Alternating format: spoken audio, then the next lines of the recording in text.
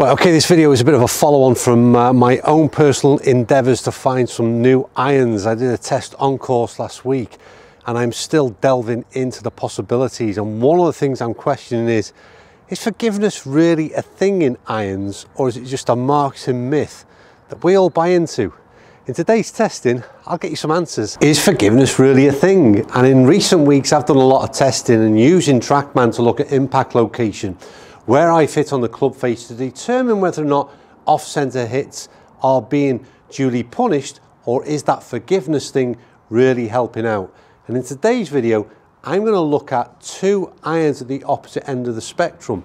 One's a blade, one's a game improvement iron.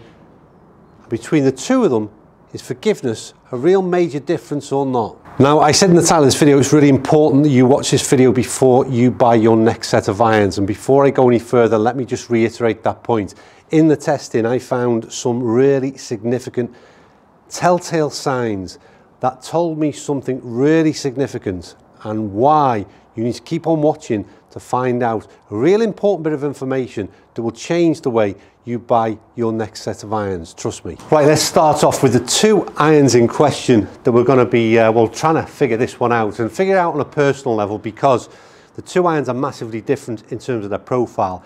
The 221 from Mizuno is an all-out blade. It looks stunning. I want them in my bag by choice, but really speaking, the 225 is the club that I should have in the bag. That's if I listen to where I'd be pigeonholed, where the manufacturer would put me, definitely in 225s. What I want to know is why I can't have the 221s. What is the big difference? If you take looks alone, there's an obvious factor that you would think. And if you look at these two from the sole, first of all, in terms of the width, if you then have a look at the top line, and if you have a look at the overall profile, there's a big suggestion that one is more forgiving than the other. But is it? This video is very simple and straightforward. What I'm going to do to establish whether or not one is more forgiving than the other is I'm going to hit a number of balls.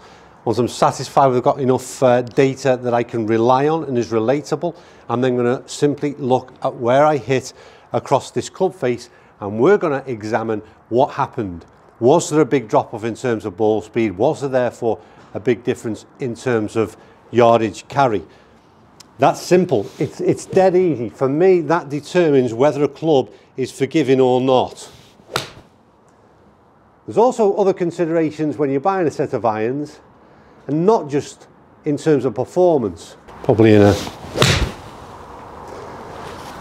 So at this point, it's over to you, and the question is, why do you buy your irons? Because like I said, is it just purely based on performance? And the last time you did a custom fit, were you looking at impact location? Because I really do believe that should be something that's brought into every custom fit, so you as a punter can see exactly where you're hitting in that club face and really see if forgiveness is a thing or not.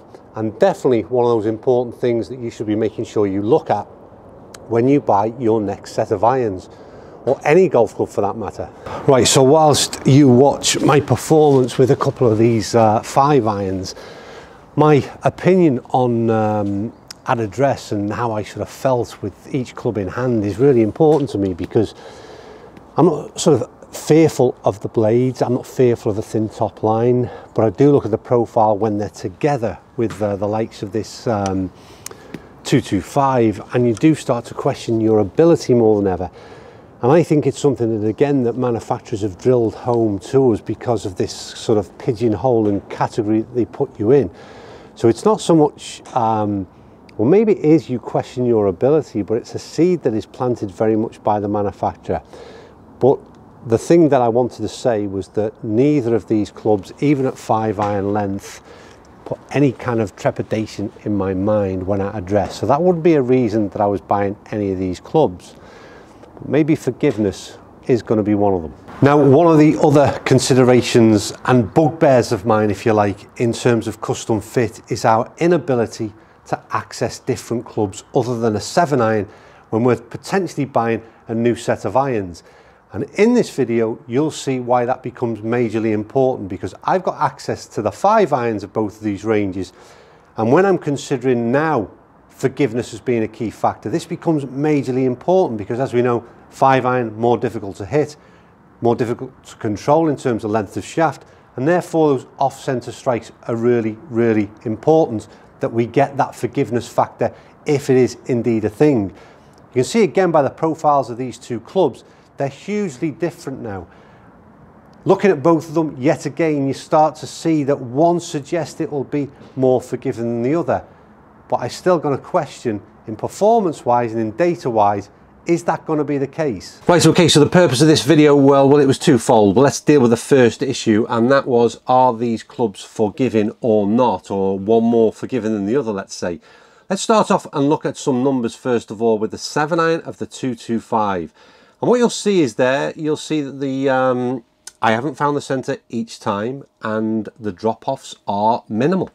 It's performed incredibly well. It's maintained carry distance, it's maintained launch, and it's maintained spin. Really impressed there. You switch over to the 7-iron of the 225s, and again, this is where you'd expect to see an issue for off-centre hits. So we lose a lot of carry distance, and that's due to loft. I'll get to that very shortly. But again, this shot that you see very much out of the heel of the club, again, really surprised at how it maintained carry distance, maintained launch and maintained spin. Quite surprising to say the least. 5-iron, pretty similar story to be honest with you. I'll flick through some of the shots now and where they came out the centre or not centre of the club face. And then onto that 221, you'll see the drop off in carry distances, but you'll also see the performance. Particularly impressive, the final shot you'll see out the bottom few grooves, and again 5,000 revs almost in spin, launching 16.2, carrying that 160 number. So the question is, first of all, are these clubs forgiving, or are clubs forgiving? I would say, based on what you've just seen images of, yes, they're forgiving. You get away nowadays with off-centre hits. But the other question is this: is the 221 any less forgiving than the 225? I would say no. I would say they're equally as impressive in terms of forgiveness, and that's the surprise.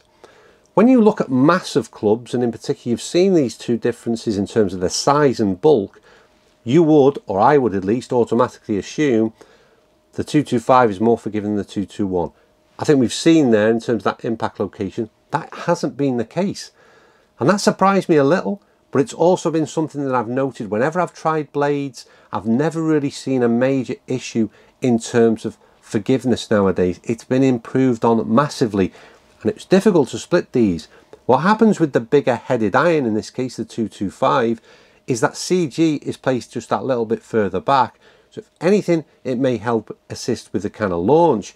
But in terms of overall performance for off-centre hits, is there a difference? I'm not so sure. If we look at the average numbers now, you'll see on the, I'm going to throw you the numbers first of all, of the 7-iron up.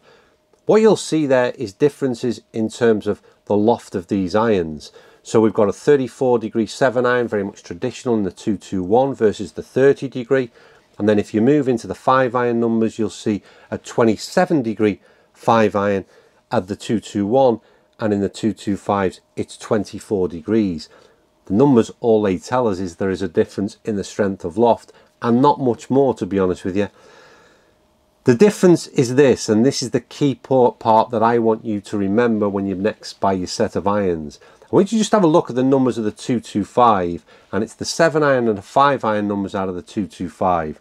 We've got a 165 yard carry on average on the 7-irons, or thereabouts, and in the 5-iron we've got a 175 yard on average carry.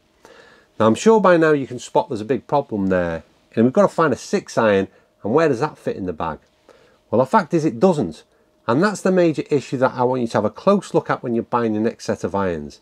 If we had a 6-iron on test right now, it would be carrying 175. So my difference between my 7 and my 6-iron would be that 10-yard gap. It would perform, in my opinion, on what I've seen over the last few years, very similar to that of the 5-iron. And the problem is when you get down the longer end of the bag, we, or average golfers, and I'll talk about me in particular, I struggle then to generate enough club head speed to deal with the strength of loft and justify that strength of loft to gain the difference that we need to see in terms of gapping in the bag.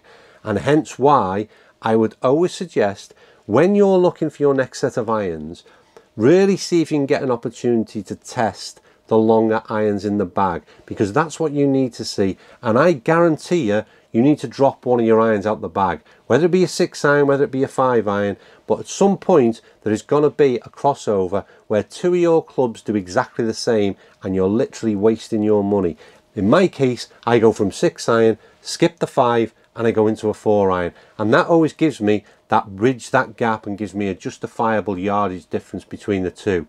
So please, when you next buy your set of irons, if you can, and it's a thing that I think manufacturers really need to start doing, and that's providing custom fitters with a longer iron in the bag for you to try, because you really need to see these numbers before we do the obvious thing, which is what we all do.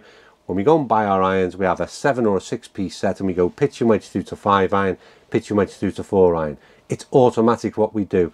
But have a look in your bag and I'll bet you that either your 4, 5 or 6 iron is less used than the others in that bag, because you know it doesn't bridge the gap and it performs exactly the same as another club, or another iron at least, in your bag.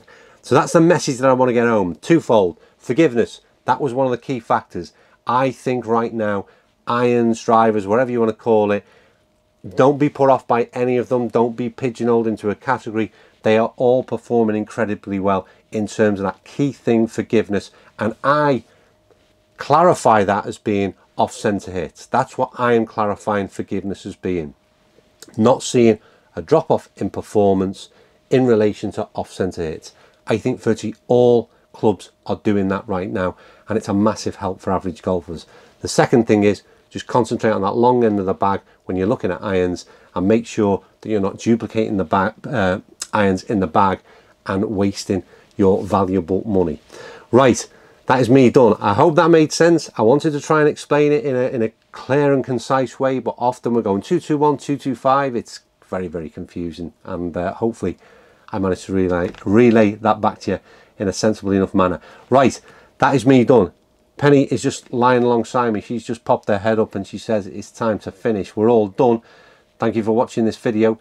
Subscribe if you don't already, hit that like button, give me some feedback, and I'll see you all very soon.